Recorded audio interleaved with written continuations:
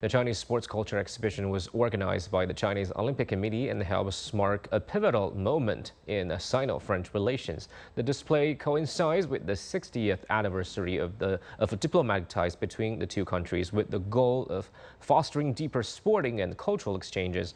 And with the help of Chinese athletes, the showcase is also able to present the history of sports in the country.